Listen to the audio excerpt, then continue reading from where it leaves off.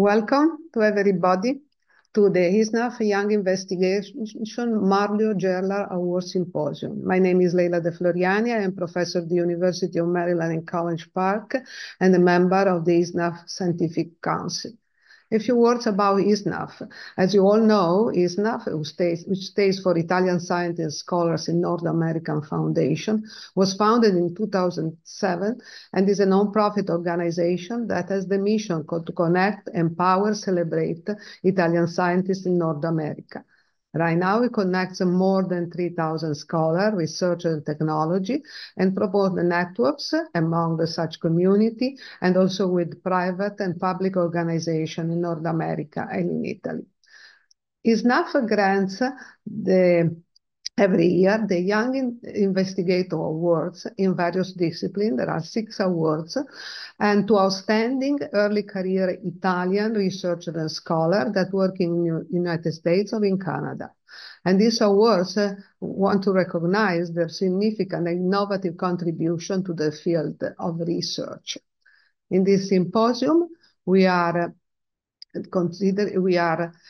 granting the Mario Gerla Award for Research in Computer Science, which was established by the Gerla family in 2019. And this award is in memory of Professor Mario Gerla, who is a pioneer in computer networks and professor of computer science at UCLA and one of the ISSNAF founding members. Thanks to the Gerla family to put together this award, sponsoring it. And I would like first to introduce my other colleagues on the jury for this award. We have Professor Elisa Bertino, who is the Samuel Conte Professor of Computer Science, Purdue University, and is a member of the ISSNAF board. Professor Philip Menchert, who is the Lodi Distinguished Professor of Informatics and Computer Science at Indiana University and a member of the ISSNAF Scientific Council. We have a presentation here for 3 finalists who will present in alphabetic order, and their presentation will be followed by a question and answer with questions that we'll have from the jury and by the audience. And for the audience, please enter your question in the room, in the Zoom chat. So, without further ado, let's start with the first finalist in alphabetic order, that is Dr. Leonardo Bonati. He's an associate researcher at Northeastern University, and this presentation will be on next generation wireless networks with open and intelligent automated systems. Leonardo, please, you have the floor. So, hello everyone, can you see my screen? Yeah. Okay, I'm Leonardo Bonati. I'm a researcher at Northeastern University, and I will talk to you about my research that entails next-generation wireless networks with open and intelligent automated systems. So the last few years have seen an evolution on cellular networks that disrupted the traditional monolithic architecture, where we had a single black box that took care of all the functionalities of the network and took all these functionalities and disaggregated them across different elements of the network, as you can see in the right here. So we have these functionalities that can now be distributed across the network and can be taken care of in software. We also have some intelligence controllers here acting at different time scales that are one of the contributions from ORAN. So with all of this, we can control the network functionalities in software and deploy some intelligent applications on the controllers so that we can optimize the network based on the actual real-time behavior of the network.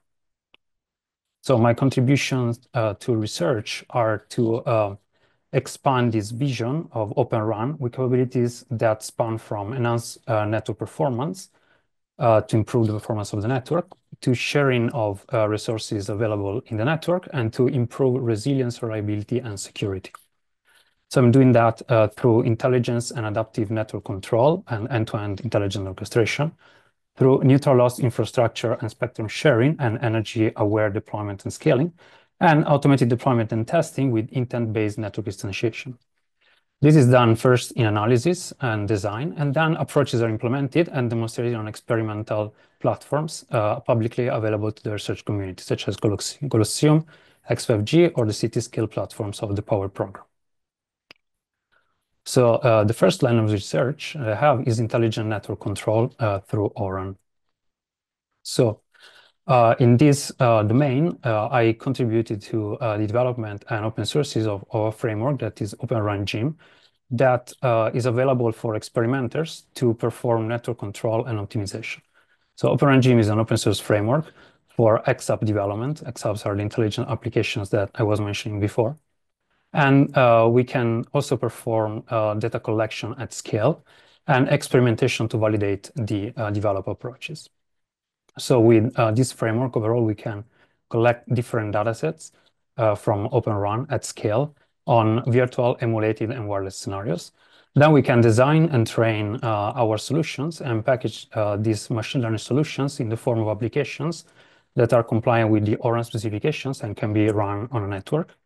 And then finally, we can test and refine the developed applications first in controlled environments and then in actual production platforms. An example are machine learning applications that can be designed on the Colosseum OpenRun digital twin, such as applications for the joint optimization of run slicing and scheduling. And this is an example of an application that achieves up to 20% gain with respect to baseline solutions. And then applications developed in this way can be transitioned to different platforms, like the platforms from the Power platform, as you can see in the bottom right. And even if platforms are very different and use very different hardware, we can see that the behavior of the solutions that we design is very consistent across the different platforms. Another topic that I would like to talk about is the neutral host infrastructure and sharing of spectrum.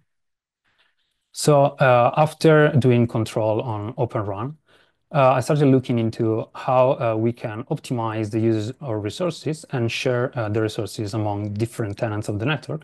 So for example, the operators. And in this context, let's say the operators don't really own the infrastructure themselves, but we have a neutral host provider that owns the infrastructure and can rent the available resources to the tenants. So we have the tenants, so the operators that can submit some requests to an SMO through a framework that I contributed to develop.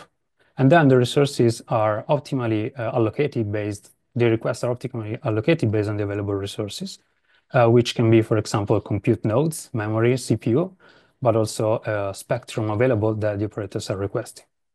After the resources are emitted, we can instantiate them through this framework. So we can instantiate the various elements of the network. For example, we can instantiate a 5G GNB, a core network, some RIC, or intelligent applications.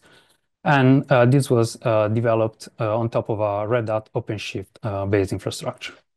And finally, once the resources are instantiated, the various tenants can share the workloads. So for example, different tenants can share the same compute, or they can be allocated on the same GNB, sharing the available spectrum that is allocated to them. This was formulated mathematically, where we have constraints that span from the number of resources that can be emitted to the frequency to the coverage area of the various cells. And then was experimentally evaluated in a testbed that we have in our laboratory. So this testbed is based on OpenShift, as I was mentioning, and it controls software-defined radios that connect to antennas deployed on the ceiling of a large office space. So we took this layout and we mapped that through different cells allocated to different operators. And we observed a couple of things. So the first thing is that we're able to instantiate a full OpenRun network in around 10 seconds, where we had only a generic purpose software and a generic purpose hardware infrastructure. The second thing is that we have that sharing resources improves performance and spectrum utilizations among the different tenants. Then we also look into the energy-aware intelligent scaling with ORAN, because with ORAN we can deploy different applications. But the more applications we deploy, the less likely is that we are able to satisfy the strict latency requirements of Orange and of the rate control.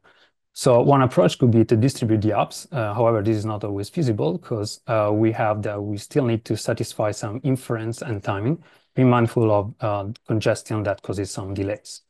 So we first model this behavior of the applications with real data from our testbed, and then we develop a framework to upscale and downscale the compute nodes of our infrastructure based on the resources and the requirements of the intelligent applications. And we have that our approach, which is called Scaloran here, is able to allocate the XApps on a Red Hat OpenShift infrastructure and is able to comply with the deadlines, while the plain OpenShift allocator cannot do that. And we are up to 10 times faster than the default allocator of OpenShift. Another topic that I would like to mention is the automated deployment and testing of OpenRun software. So I was mentioning that with OpenRun, we have open source software and approaches, and these software and approaches will have a major role in future generations of networks. So because of this, it's very important to be able to test the software to find out inefficiency, performance degradations, bugs, anomalies, or security vulnerabilities before the software is actually deployed and used on a production infrastructure. However, this is not trivial. As of today, most of these operations are done manually and they're very time consuming. So for example, imagine you need to test some software like this. You need to deploy full infrastructure with base station users, and then run intelligent controllers and intelligent machine learning applications such as XApps or RApps. And this is so involved that probably by the time you're done testing some release, a new release of the open source software that you're testing already came out, so your release is basically obsolete. So this is why we need for some way to automate the testing procedures. So for example, one of the things that I did is to develop some continuous integration, continuous deployment, and continuous testing pipeline to test and experiment in an end-to-end manner, such as the network components are not tested individually. So I'm not testing, for example, the functionalities of a base station as a standalone component, but I'm testing the functionalities as part of a larger network with multiple components. So an example would be that a new functionality is being developed and a new functionality is under testing. This functionality can be packaged as a code patch on top of the baseline source code, for example, if we consider a base station source code. And then we have an automated system that I developed that doesn't require any human interaction and can autonomously gather the latest version of the code, for example, from a remote Git repository, and then can apply the patch. And in this example, I'm showing for a 5G GNB from Open Interface. And then it can build the code with the applied patch and form some containers, such as Docker or LXC, that can be deployed on an infrastructure and tested. So the next step is to deploy the containers and perform some automated testing over the air, where the developed container in this example is the 5G GNB that can be instantiated on the infrastructure that I was mentioning. And then the base station can be tested, providing connectivity to some commercial modems that include Sierra wireless modems, such as the one in the picture here. The same can be done on different infrastructures. So for example, on the Colosseum digital twin, using some other tools, but similar in concept. And then the software can be deployed and tested on a larger infrastructure with different emulated wireless environments, mobility of the users, and so on and so forth. Results can be collected after testing, and they can be assembled in a history of results as time goes on. And then I can use this history to compare with my most recent test to understand if the test passed or failed, in which case I can generate some logs to send to the developers of the code under testing. So this is a pipeline that I recently contributed to OpenAir Interface that are developing 5G protocol stacks for GNetBs and users. And they can use this pipeline on Colosseum to run tests on their versions of OpenAir Interface before they release them to the community and understand if their software has some issue or if it works as expected. And the test would generate an automated report like the one you see here on the right, telling you different statistics of the test and different performance that the developers are interested in finding out. The same has been developed on an over-the-air infrastructure on top of the Red Hat OpenShift framework. And then the pipeline has been running for more than 15 months at this time automatically, testing different over-the-air configurations of testing and servers. And basically, we can see that in the results collected in these 15 months, we can see at a glance where there might be software degradations or different configurations that need to be looked into. So to conclude my presentation, I contributed and developed and open source some tools for intelligent intent-driven Open Run control on Colosseum and also on other platforms like the platforms for the Power program. And the Open Ranching website, which collects some tutorials on how to use these tools, and the open source software release has more than 1,500 monthly visitors on average. Demonstrated some benefits for network loss, resource, and spectrum sharing, showing that sharing the infrastructure is beneficial and we can achieve performance as good, if not better than when the infrastructure is not shared, but using fewer resources. And then I contributed to open source projects such as Open Interface and pipelines for automation of testing on an Open Run infrastructure. Have different patent applications plus additional disclosure, and the IP resulting from my work is being commercialized by a spin-off of the Northeastern Wireless Internet of Things Institute. And I would like to thank my colleagues, and I would like to thank you also for the attention, and this concludes my presentation. Thank you very much, Leonardo, for the very insightful presentation. I don't see any question on the chat. Let me open to question to the jury. Yeah, perhaps I can start. Leonardo, thanks for the presentation. So can you tell us a little bit more about the spin-off that, will use some of the technology? Will you be involved in the spin-off, or what the spin-off will do exactly? So thank you for the question. So the spin-off is a spin-off that started a couple of years ago, I would say, and it's still at very early stages. The spin-off is taking some IP that was developed through this work and through other work, and it's trying to develop automated deployment infrastructure so that basically users can stand up deployments with just a click of a button from a dashboard instead of going through all these tabs that are involved in standing up an infrastructure like this. They can just use a dashboard and they can deploy simply with a click of a button an infrastructure in about 10 seconds. And the infrastructure would entail base stations, users, run intelligent controller, and intelligent applications. And this infrastructure, as of now, runs on top of Red Hat OpenShift Container Platform, which has an enhanced version of Kubernetes with additional security configurations. And I'm not directly involved as of now, but I hope to be more involved in the future. Thank you. Other question? Maybe I'll go with the questions. Can you tell in general on your research the role of learning of AI that in all your work? Yeah. So thank you for the question. So my work initially started with traditional optimization. We didn't start with AI, but with traditional optimization, we saw that we could do a good job in optimizing the performance of the network, but some of the objective functions were not really always in closed form, so we couldn't really do the best that we could do. So we started looking into AI in the years, and we figured out that with training on AI in a good way allows us to get good performance of the network. So the way we train the AI, however, is very key to this point, because the AI algorithm would be as good as your training is, basically.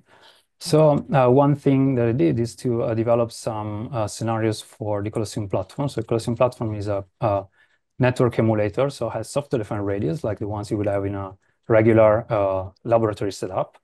but the channels are not over the air, but they are emulated. And this means that you can capture and reproduce any channel impulse response. So for example, I can model an outdoor deployment, an indoor deployment, and so on and so forth via tools such as wireless insight, so commercial ray tracers.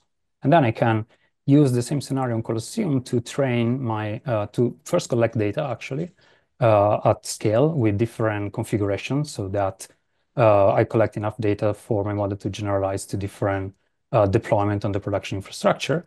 And then I can train my application on this data, verify the application works on the control environment offered by Colosseum, which is a good representation of a wireless system, but at the end of the day, it's still an emulated environment.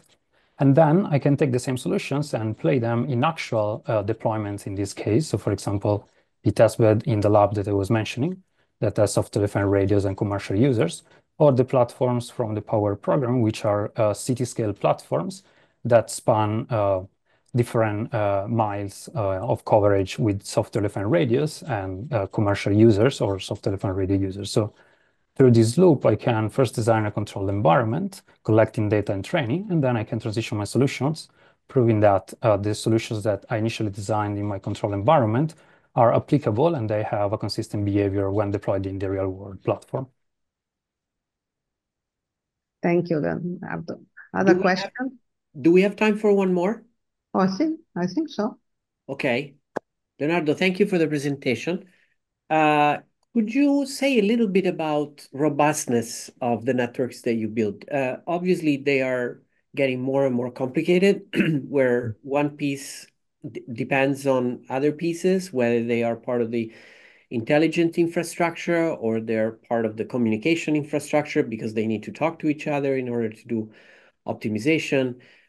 So I see a system where the communication relies on energy and energy relies on computing power and computing power relies itself on the communication. So does that include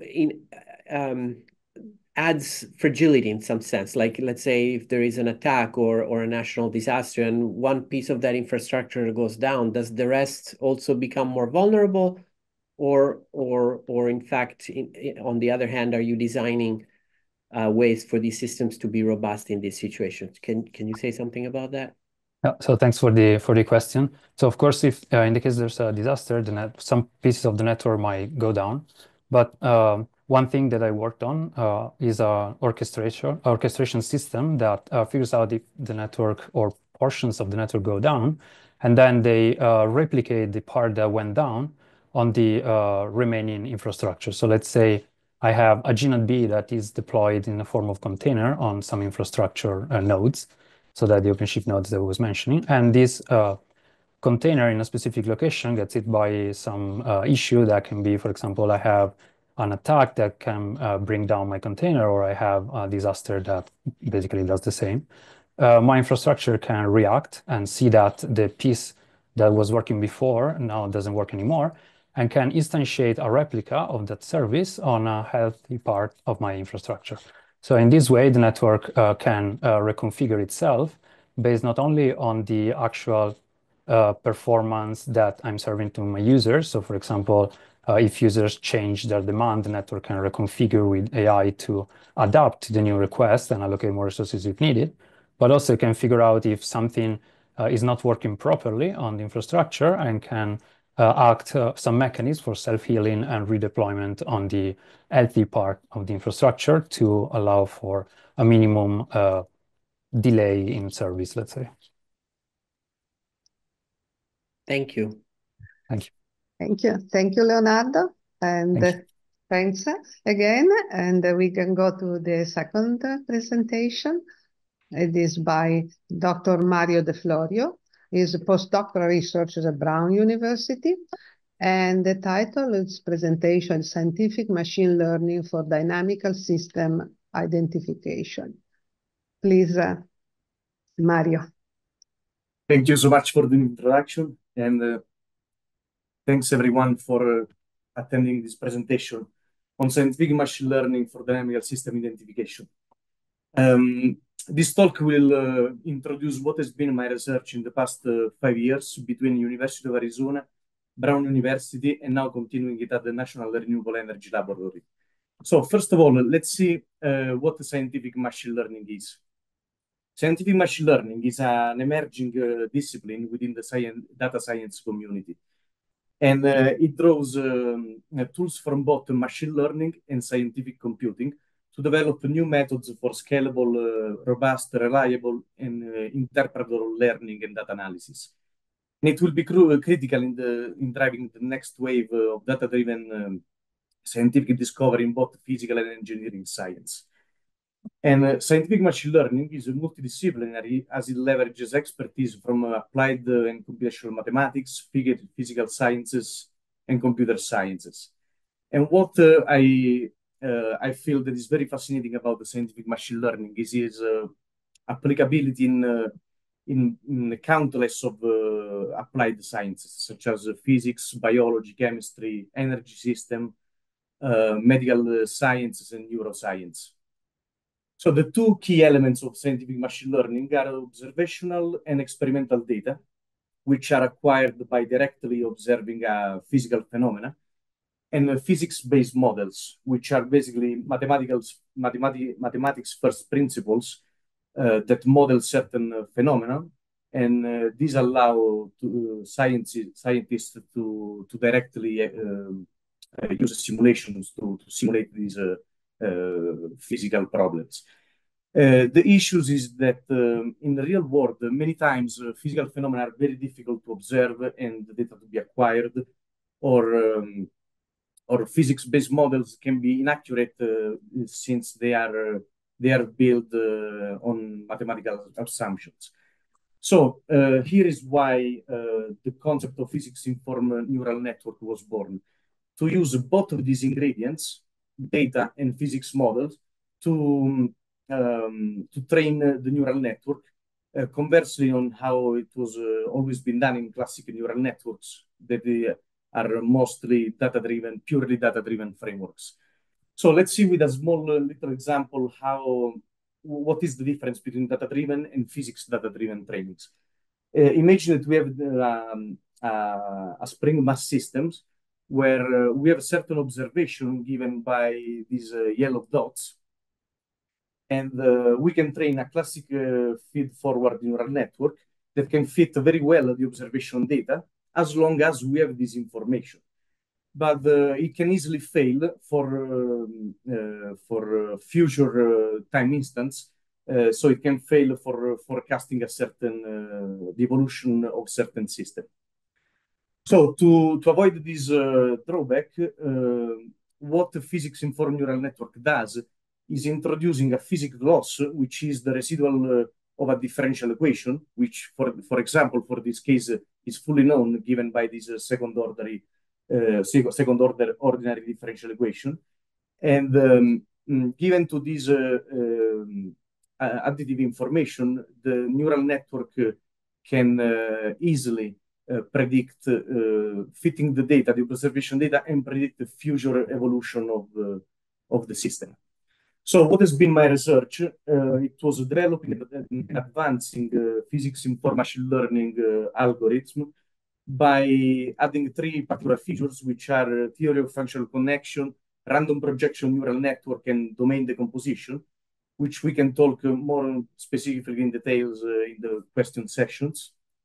But now let's see how we can divide the three different scenarios depending on the availability of the data and the knowledge of the physics that we have. For example, the first scenario is the case where we have no data, but we have fully knowledge of the physics, let's say a differential equation, and we want to use our framework as a differential equation solver. I want to show you here an example of a challenging stiff chemical kinetics given by the modeling this Belousov-Zhabotinsky reaction, where we can see from our framework named XTFC, the blue line, we are able to predict the evolution of these chemical agents for longer time integration compared to the state-of-the-art method such as Runge-Kutta algorithms, which in this case, for example, they fail after 50 seconds of reaction. So here the questions arise automatically. How much can we push this framework forward in time?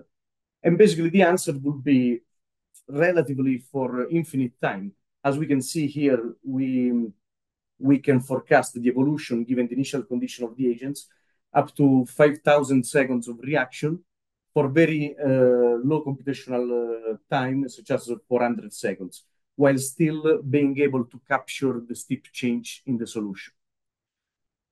Then we push this framework for a real-world problem proposed by the Dutch National Institute of Public Health and Environmental Protection, which is an air pollution problem modeled by 25 reactions. And even in this case, for let's say 1 hour of ongoing reaction, we are able to efficiently, accurately to predict the evolution in time of the concentration in very few seconds of computational time. The second scenario is the case in where we have some of the data and some of knowledge of the physics, and is the most common scenario, especially in engineering applications. For example, for parameter estimation or missing term system identification. For the case of parameter estimation, we applied our framework in a collaboration between MIT, Brown University, and REL for a solar thermal energy plant, where our goal was to estimate the time-dependent heat transfer coefficient given two different ingredients to train our neural network, which are the differential equation given by this mass balance equation and different real data, such as the temperature of the tank, solar irradiance, the temperature of the air, average wind speed, and the load profile of this plant. And as we can see here, for the third line of plot, we were able to accurately estimate this high frequency heat transfer coefficient with great accuracy with a relative error in the order of 10 up to minus 14 and 10 up to minus 5 for computational time of 10 seconds, which is pretty low considering that we were studying 1 week of operation of the plant, which allow us to use this framework for online estimation without doing a previous offline training. The second case in the second scenario is when we have certain missing term of the differential equation that we don't know, we are not sure, or maybe the system is misspecified. And to solve these kind of problems, we recently developed this new framework, AI Aristotle, for gray box identification applied to systems biology and pharmacokinetics. Basically, here the idea is to use a physics-informed neural network to approximate the missing term, approximate and estimate the missing term of the differential equations that we don't know, which we will feed the symbolic regression framework, which uses genetic algorithm to find and distill the best mathematical expression that fit the data as input.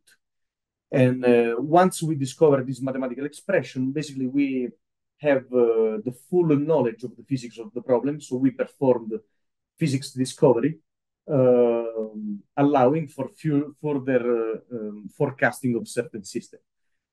For example, let's consider this systems biology model, which describes a glucose-insulin interaction. And let's imagine that we completely don't know these terms written in red. We can approximate them with the unknown functions, time-dependent f and g. So what we want to do, as previously said, we estimate the missing term time evolutions given only two observations, so partial observation of the system. In this case are plasma insulin and glucose. And the symbolic regression, as we can see here, can perfectly fit the data and distill the mathematical expressions. Finally, the third scenario is the kind of problem where we have the data, we can fully observe a certain dynamical system, but we don't know any kind of knowledge of differential equation modeling this problem. And this is a fully data-driven approach. We recently published this new framework, AI Lawrence, in honor of Edward Norton Lawrence, the father of the chaos. And I want to show you here a test example where we applied it to the very famous Lorentz system for used for studying of chaotic systems, where we are able to effectively discover the mathematical equations of the system, even for very noisy and sparse observation data. As we can see here, we can outperform state-of-the-art methods such as SINDI, sparse identification of nonlinear dynamic systems, for longer time domain. So these are just a few examples that I showed you, but in the past 5 years, to prove the robustness of our framework and its generalization, we applied to a large number of different applications, such as rarefied gas dynamics, where we solved the most classic thermal creep, Poiseuille, and wet flows. Radiative transfer problem, where we solved a problem posed by the Radiation Commission of the International Association of Meteorology and Atmospheric Science, that has many applications in atmospheric physics, air pollution, meteorology, and urban hydrology. And again, we used it for neuroscience, for the new neuron membrane activation using the Hodgkin-Huxley model, perturbed orbit propagation for satellites in the cislunar region, point kinetic equation for nuclear reactor dynamics, and we recently studied the total uncertainty quantification for certain cardiovascular model, and even applied to crowd dynamics to simulate emergency escape scenarios of pedestrians. Finally, I'm here now in Colorado, the NREL, to use this framework applied to the program ARIS, which stands for Advanced Research on Integrated Energy Systems, where our goal will be to create this digital twin platform for electric grid made of hybrid energy systems with a number of connected devices, and scale it up for probably a national grid scenario with millions of connected devices. And I want to thank for the participation and contribution to many of my friends and colleagues from different institutions, both academic and national laboratories, for allowing this framework to be created. And thank you so much to the audience for attending this talk. Thank you. Thank you very much, Mario, for the very interesting presentation. And I am opening the floor to questions. Don't see any question in the chat, so I'll ask Phil, Elisa, do you want to start, or should I start? I'll ask one.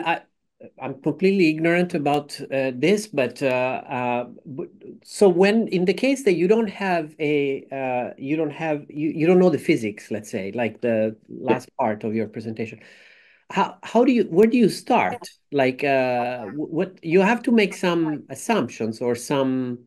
Yes. You have to. For example, you must have some kind of starting. Is it based on some intuition of the problem, or is it really based on anything? Assumption. Yeah.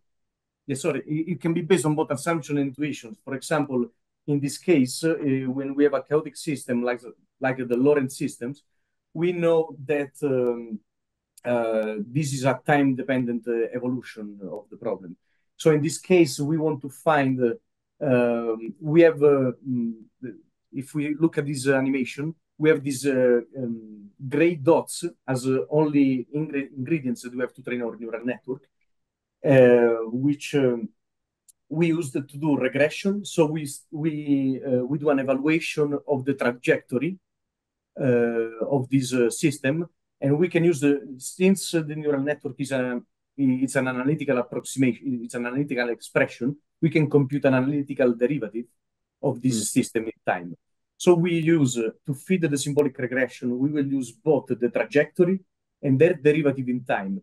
And this symbolic regression will find all the linear and nonlinear possible combination between all these agents that best fit the observation that you have. So at the end, you will find, for example, for this system, you will find we have 3 independent variables, x, y, and z. So we will find the derivative in time are equal to something, which is what the symbolic regression finds. So we have this differential equation in time.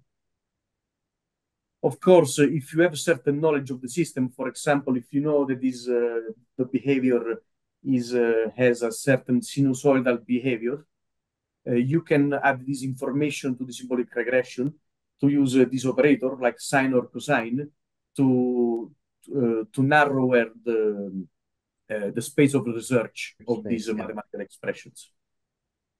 Thank you. Thank you. Thank you for the question. Yeah, I have a very quick question. So, there are these very, what I call the large language models that seems to know a lot. So do you think that in the future, somebody can develop the equivalent for specific area of physics? Well, that's a good question, actually. I'm not an expert in LLMs, but some of my colleagues at Brown University are.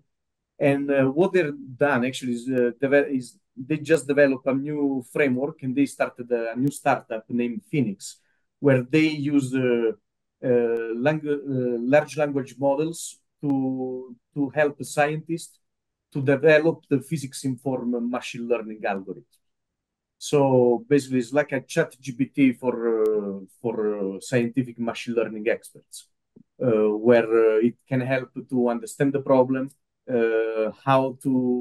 what kind of framework, what's the best framework that you can use, and how's the best way that you can, the best approach and strategy you can take to solve these kind of problems.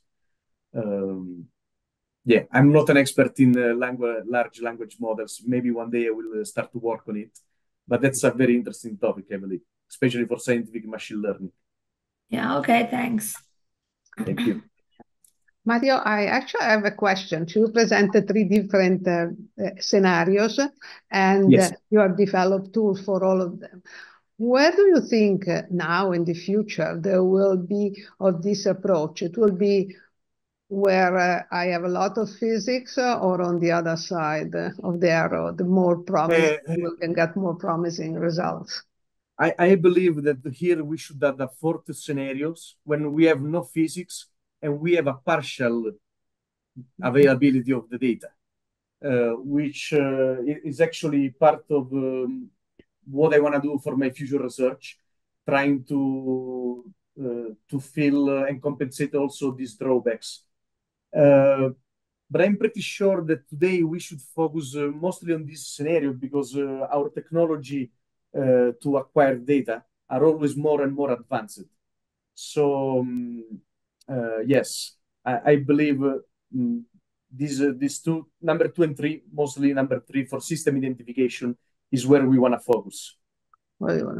And I mean, you have been showing also in the first scenario that improvement of over other traditional methods. Do you have a general sense when I'm interested in the first one for some reason, but where this approach, machine learning based approach, will work better in general?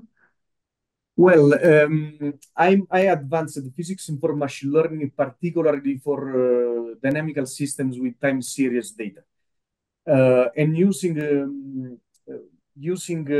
random projection neural network, which is a very fast optimization algorithm for neural network, and also taking advantage of domain decomposition. I found this kind of application being the best one for this kind of framework. Of course, depending on what we want to tackle, we need to use different frameworks. I don't believe it exists a perfect method for all the kind of problems. For example, if we want to solve a partial differential equation, maybe we want to move more on deep learning because the structure of a deep learning neural network has a higher expressivity, which can help to to capture certain features of the solution that can be sharp gradients, sharp solution.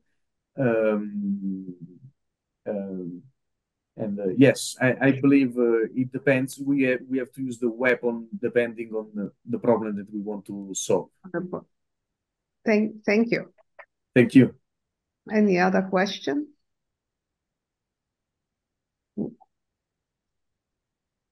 If none, I think I'll go to the next presentation. Thank you, Mario, again. Thank you very much. Thank you.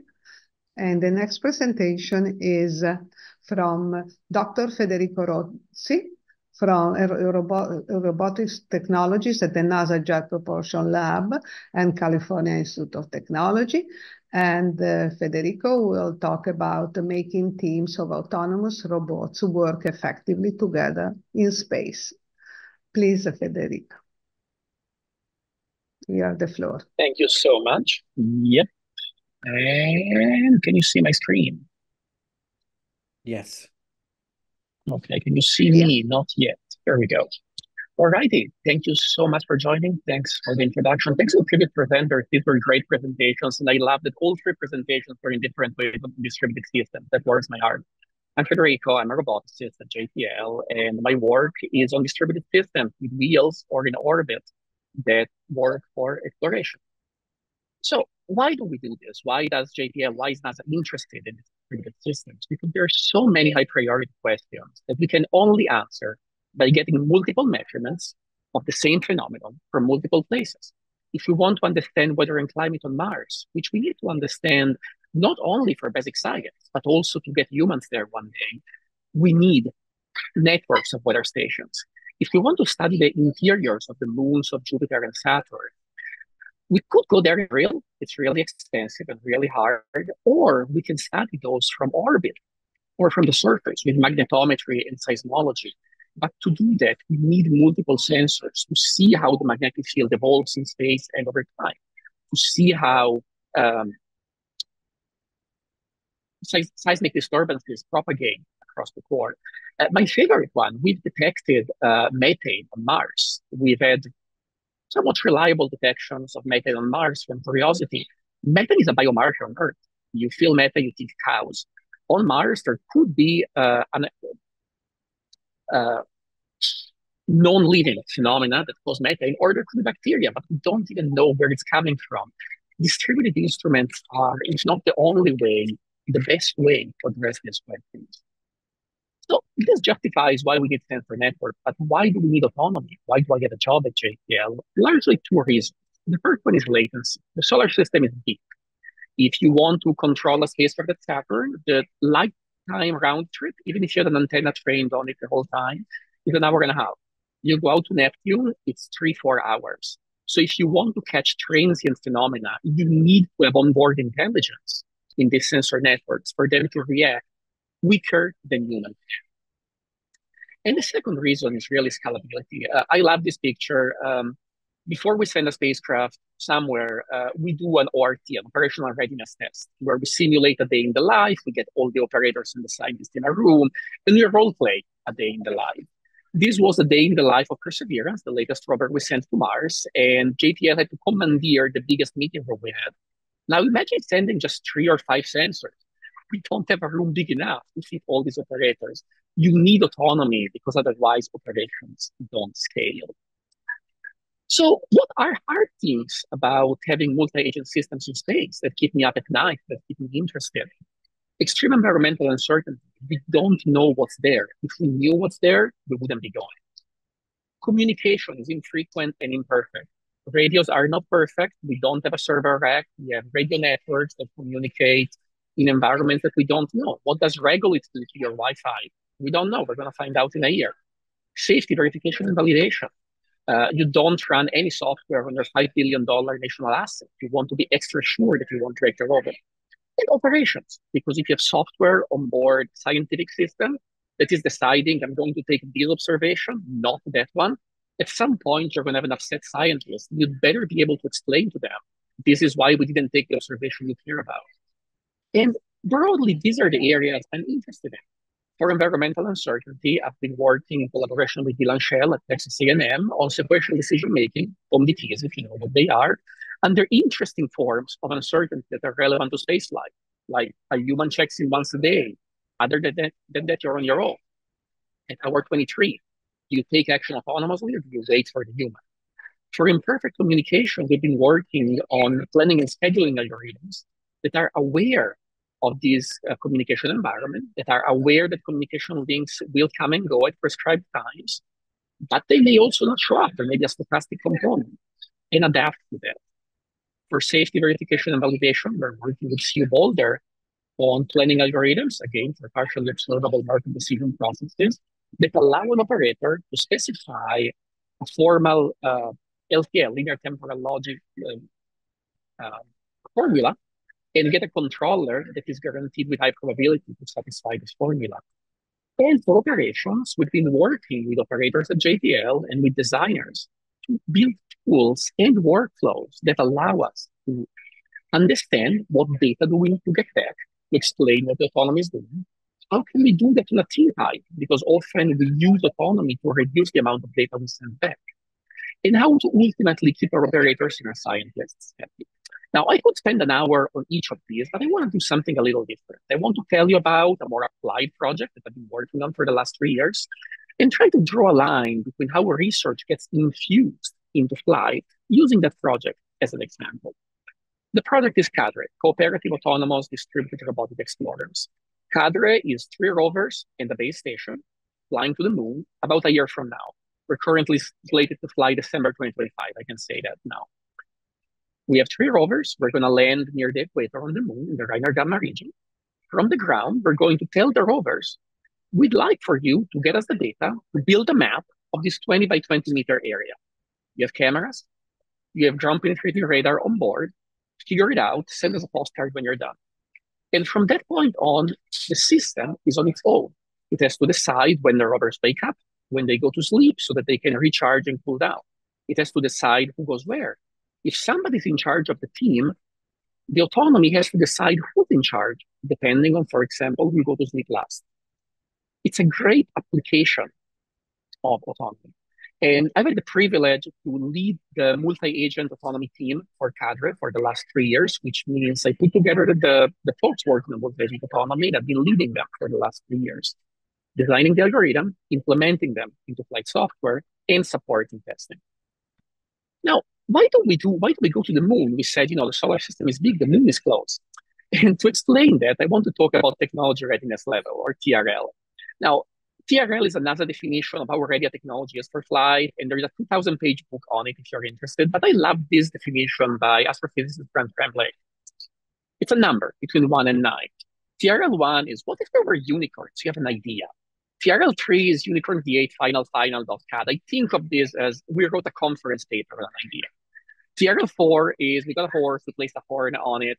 And that's like the journal paper version. You have an idea, you verified it, you wrote it down, you did some tests. That's great. You can't use a technology, you can't propose a technology for flight until it gets TRL 6. We took the horse outside, it worked as a system, and now we're calling it a unicorn. For something to fly on a flagship, you want it to be closer to TRL 8. You've tested it, and it works. And the point of CADRE is to take technologies for distributed systems that are at TRL 4 and get them to 7, where they are now, 8, if we pull it off on the moon next year, so that they can be used for future missions. So I only have like 6 or 7 minutes left. I've lost count. So I typically give this talk saying, well, there are 6 questions that we want to address about CADRE's autonomy architecture. How do we coordinate? Who's the leader, if there is a leader? Where do we make decisions? If there is a hierarchical architecture, what decisions do we centralize and which ones do we decentralize? And then, the decisions that we're making. When do we drive? When do we sleep? How do we explore together? How do we drive together? I'm only going to have time for the left-hand side. How do we coordinate? Who's the leader? Where are decisions made? We can come back to the right-hand side in the Q&A, or as you can tell, I'm always happy to talk about this. Just send me an email. So how do we coordinate and who's the leader? We spent a lot of time thinking about this. And broadly, there are like 5 ways of coordinating a multi-agent system. The first one is you paint a number on one of the agents, and you decide that's the leader. It's basically a centralized system with wonky communication. And that works really well. It's the simplest way of doing things. You should always do that if you have reliable communication. So why don't we do that on cadre? Well, sometimes, your leader ends up in St. Helena, stranded, unable to communicate, and then your system is dead. We don't like that. We want to be able to resist to agents going down. So the next thing you can do is you elect a leader. It has all the advantages of having a monarch, except if your leader goes incommunicado, moves to Tunisia or something like that, you elect a new one and you're good to go. But you need to come up with an election protocol that is robust, because if you end up with 2 leaders or 0 leaders, you're getting dead in the water. You can have implicit coordination. Everybody talks to everybody else. Everybody comes up with a common picture of the world. Every agent solves the problem of what would be the right thing to do for everybody, and then does its own part. That works really well when the agents are coordinated. But if agents have different views of the world, you can have weird divergences where 2 agents do the same task, or no agents do a task and you don't understand why. You can have auction algorithms where agents bid on tasks. Hey, I've seen a rock there. Who wants to go and check it out? This works extremely well if you have a centralized place that runs the auction. But at that point, aren't you creating a leader and then doing extra things? Or you can have swarm-based approaches in which every agent looks at 2, 3 neighbors and then uses some simple heuristics to decide where to go next. And of course, the trick is that designing the simple heuristic is not simple at all. We spent a lot of time at JTL thinking about this and reasoning about, what is the right approach for what we're doing. So we rated these approaches on bandwidth. How much communication do we need? Resilience. If a node goes down, do we survive to that or not? Consistency. How likely is it that the agents will make the right decisions? Scalability. Can I use this with 1,000 agents? How about 10? Expressivity. How easy is it to encode a really complicated formula? Like, do this unless your temperature is lower than this threshold, and then do this other thing. Those are really hard things to do with swarms. How interpretable it is. Once I get the result, does it make sense or no? And I'm not here to tell you should always use an elected leader architecture. I'm here to tell you that on cadre, we decided to have an elected leader architecture because it made sense. We were really worried about resilience. We were quite worried about consistency. We don't want to have to explain to Congress why robots diverged and did something weird. We had a pretty complex mission statement, so we wanted to be very expressive. And we were medium worried about scalability, but we're 4 agents. So, it doesn't have to work with 1,000 agents. Now, I'm giving, I try to give these talks at a very high level to keep the audience engaged and whatnot, but each of these is a mathematical formal interpretation. Bandwidth is n log n. If you're doing all-to-all shared word, you go to n squared very quickly. Resilience. We don't have a single point of failure because we are able to, with our election, to quickly recover from failure, and you can quantify the time it takes to recover. I can go into each of these, but this is how we talked through what our architecture should be. And we went with an elected leader architecture. If you're interested, we are using the Gallagher, Tumbler, and Stira GHS algorithm to build a minimum spanning tree in a distributed manner. We don't actually care about the minimum spanning tree. We care about the fact that it is a root, and everybody agrees on who the root is. Is there a question? Maybe not. Sorry, I'm very happy to take questions as I go. We use GHS to select a root. Once we have a root, we use that root as the pointer to decide who the leader should be and who the designated survivor should be. And we do that every 10 seconds. So we're using a classic algorithm straight out of Nancy Lynch's book. Some adaptation to make sure it runs continuously, not as a one-shot approach. And we put in the telemetry to make sure we understand what this is doing when we are on it. Where are the decisions made? Once we have a leader, once we've elected a leader, what we do is we try to push as many decisions as possible down to individual agents. Sorry, I may have mentioned this. I'm in an airport right now. We just came back from Kennedy Space Center. Where are the decisions made? Well, we have ground. And ground tells us things like, this is the region to explore. This is the path you should follow with your ground penetrating radar. Then on the leader, we have a strategic planner. Oops. that decides for all the agents, this is when you all should wake up. You're allowed to go to sleep now. We don't need you. Let's all go to sleep and reconvene at this time. Also, on the leader, we decide when to explore the region, which region is assigned to every agent, and for driving, which tube the agents should be in. We don't give the agents a trajectory to follow. We give them a tube. So long as they stay inside the tube, life is good. And this is the abbreviated version of the talk, but this is kind of what the regions look like. And if you want to see the tubes, each of these colorful I cannot see the slide. You cannot see the slide? No. Have I been talking with no slide We this whole can, time? we can. Okay, Sorry. well, let's try this again. See them. I could see them, so... Okay, no, but they want everybody to see them. How about now? Yes. Better? Yeah. Oh, I'm so sorry about that. Okay. I hope And also I have to tell you that you should wrap up a bit. Yeah, okay, I have a couple more slides. Sorry, oh yeah, we're over time. All right, on the leader, we give regions, informations.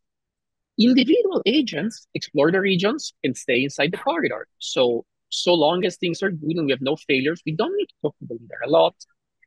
There is a GNC stack. We don't talk about that. It actually drives. And leader election makes sure that we have a leader all the time. How do we test this? In many ways. We have a few million unit tests. We test in software. We test in simulation. We test on 3 different hardware platforms. What does this look like? These are low fidelity hardware platform driving around 20x in the Mars yard. These are 2 rovers driving together, simulating views of a ground penetrating radar. And you see these rovers are bigger. They are as big as the ones we're going to fly, but they have 3D printed wheels. And the video that we're very proud of are the 3 actual flight rovers driving in the clean room just before we put them in the fridge to prepare them for flight. I'm going very quickly. So what's the point of this? We are working to increase the technology readiness of Cadre. We are working to show that distributed algorithms can be used not only in the server rack, where they are by hyperscalers and cloud integrators the whole time, but also in robotics. And we want to show that they can be used in the field, on the moon, and ideally in the rest of the solar system. If we pull this off, if we show that multi-agent autonomy can work, we can imagine having weather stations on Mars that talk to each other, networks of balloons on Venus that sense earthquakes, swarms of spacecraft observing small bodies, each with its own instrument. And even for Earth science, there's some really interesting work that I wish I had more time to talk about studying Antarctic glaciers from below with swarms of vehicles. Now, one last slide as I go to the Q&A. I talked about Cadre, and we have these beautiful renderings, 3 spacecraft on the moon. It's going to be amazing. This is Cadre. It's coming in 14 months on the moon. But more importantly, this is Cadre. This is half the planning as the multi-agent autonomy team that I led in the clean room with the vehicles. This is Cadre. This is the entire team of people working on software, hardware, safety, verification, and validation. None of this happens without them. Research is a team effort. And I'm going to go to a video that shows what Cadre does, and we can go to the Q&A, or I can stop sharing. Sorry, I went slightly long. Do you want me to keep up the video or stop sharing? I think it's okay to keep it up while we ask. While we are asking questions. Yeah. I don't see questions from the chat, and let me go to Phil or Elisa, or I can ask a question. Thanks a lot for the very interesting presentation. By the way, while reading your application, I was very curious to learn more about this CAD system. Very, very curious. Thanks. Thank you for the interest. It's very exciting. If I may ask a question, I think you kind of made a clear point that the decision about which coordination approach to take depends on lots of different factors, and there are different choices, and that leads to different trade-offs. But that being said, how do you choose for a particular mission? Like, is it just a manual decision? Like you guys get together in a room, and let's say that you assess for each approach what are the, you create your plot that says like this one has a score of 5 for robustness and a score of 3 for efficiency of the communication and so on and so forth. So in the end, do you guys decide as humans, or is there some kind of, I don't want to say automated, but at least guided or algorithmic approach to optimize these different factors? Because I don't know, how would you consider like an extra point in efficiency versus, or scaling going from quadratic communication costs from n log n? How do you compare that with some kind of robustness, whatever? That to me seems very overwhelming. So how do you guys do it? This is a great question. How do we design the systems? My take is it's a human decision. So the charts I showed were decision aid. They were a way for us to put into words what we were discussing. But the decision was human driven. There are guidelines, and the first one that I think about is, okay, there is a thing called the CAP theorem. You would like your system to be consistent and available and resistant to partitions, which means everybody makes the same decisions. We get to decisions, and we also do that if communication networks go down. Well, the CAP theorem tells us pick 2. So I use that as my heuristic going in. I ask people, okay, you only get 2. Which ones are you interested in? I'm not aware of an algorithmic way of doing that, and I would not be comfortable with that because it comes down to what are the requirements, what do the humans behind this want. In this scenario, partitions were a given. We don't know how Wi-Fi interacts with Regolith, so we have to assume the worst. We didn't want the agents to act in too uncoordinated a way, but at the same time, we didn't want them to be completely stuck. So we picked a leader election approach, in which so long as we have a leader, we don't care about consistency. The leader rules, but we want the agents to have a consistent view of what the leader is. Thank you. Yeah. Thank you. Okay. I have a quick question. So thank you. I really enjoy seeing that all the theory in computer science over 40 years on coordination, has been found some novel applications. But there is a very famous area, which is the one of the Byzantine general problems. Probably you are aware. So I wonder whether you deal with this type of settings, or you assume that the behavior is non-Byzantine. We assume, I'll give a very straight answer. We assume that the behavior is non-Byzantine. So we assume, in the language of Nancy Lynch, we assume stopping failures. Exactly. But yeah, I mean, we own these vehicles. We know their software. The added complexity of making them resilient to Byzantine failures. So, you have to build those trees and think about routing through different agents so that even if an agent is rewriting all the messages, all the complexity that comes from handling Byzantine failures did not seem appropriate for the application that we are considering. I'm well aware of it. One area that I'm really excited about exploring in the future is, what if we have robots from different agencies collaborating? What if we have robots from different companies collaborating? But there, in the spectrum from stopping failure to Byzantine failures, maybe going a little more Byzantine could be a good idea because it gives you a very worst case approach, right? But yeah, when our robots break, and but in the future, you will may have to deploy some of those systems in adversarial environments or malicious environments, which then, they may have special physical ways to distort the behavior of the robots. I agree. It depends on what the threat model is, right? If the adversarial environment is somebody's jamming our communications, we're talking about link failures. So the coordinated attack problem. For example. If we're talking about the Byzantine generals problem, we're talking about nodes misbehaving. If somebody gets into people our have nodes shown that when you have devices, for example, robots with sensors, somebody can blind the robots with a laser light. Acoustic signal can create a problem to gyroscopes. So Yeah. Get them to drift. Okay. It's a really interesting area of research. I will be very upfront. We have not considered it for Cadre. We're going to be actually, it's going to be the three robots from Cadre and one from John Hopkins ATL. We really hope the ATL robot is not adversarial toward us.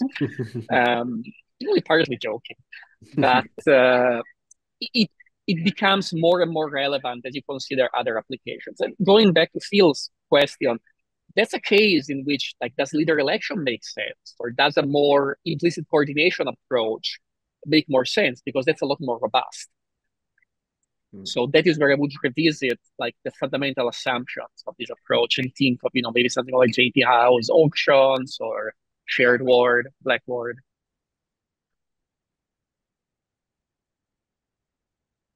Thank you, Federico. I have a really quick question. I would like to have a quick answer. You mentioned in your application that you're doing an inter-Earth application using a similar framework, or at least that was my understanding, to exploration of the glacier in the Antarctic. Can you say something brief of that or point? Yeah, absolutely. So the project is called ISSNOD. Why are we going to Antarctica? Because Antarctica is melting. With global warming, it's melting from below. So you have these glaciers that jut out. So Antarctica is mostly, well, it's a rocky continent with ice on top. There are glaciers that jut out from the rock. So you have rock, water, ice. They're melting from below. How quickly? We don't know, because our radar doesn't measure the surface, but it's not able to measure below.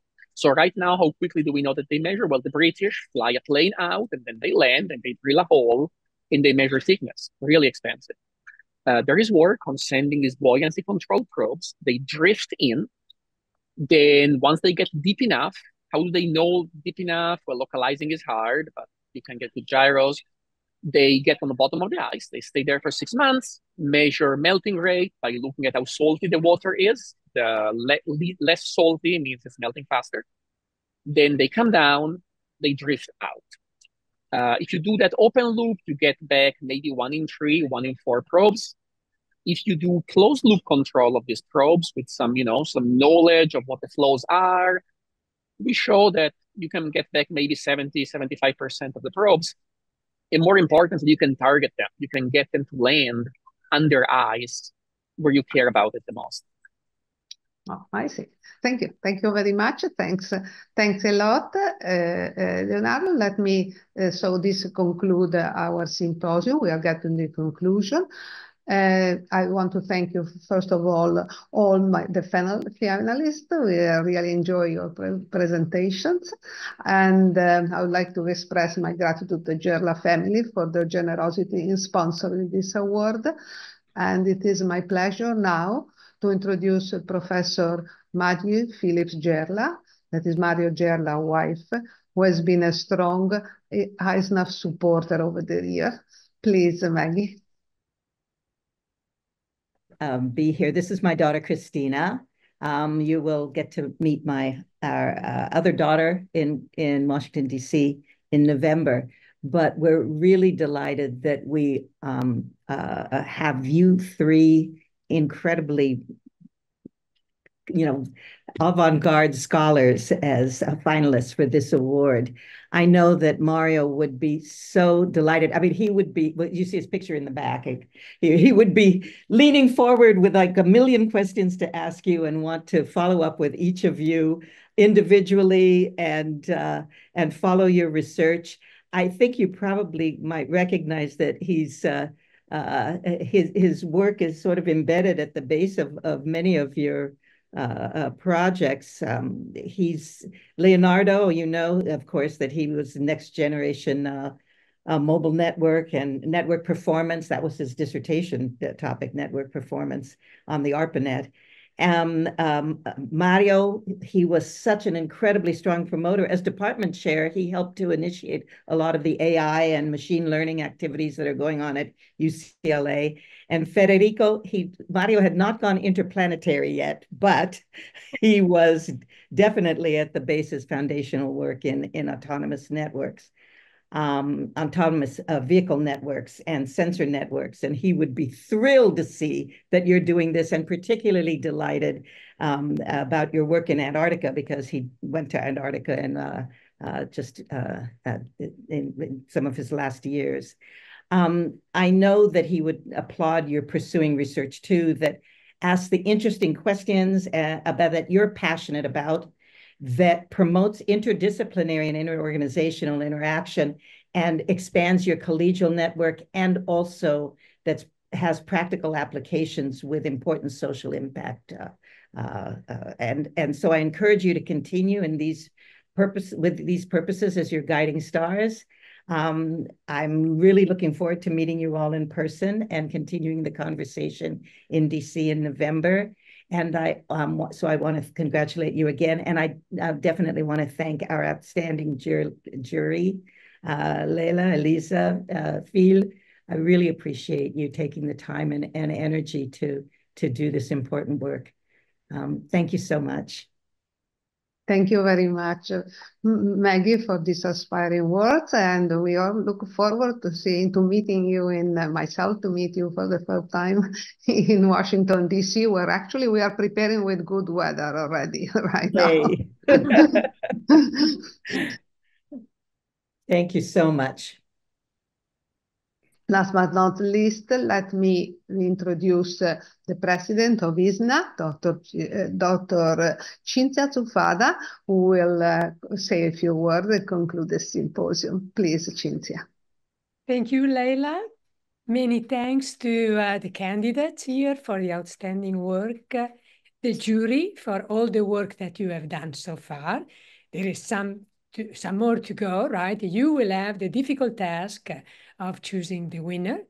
And again, to the Gerla family, it's always a pleasure to see Maggie, Professor Philip Gerla, with her enthusiasm and the enthusiasm of the family. I look forward to seeing you again in DC, to seeing you all in DC and continuing this conversation. It has been an exciting symposium, and it's coming to an end with a sense of good work on everybody. And thank you for being part of the ISSNAF work. The symposium has reached its conclusion. Thank you all. Thank you very much. Thank you, everybody. Thank you. Bye. Thank you. Goodbye. Thank you. Thanks for the great organization. Thank you.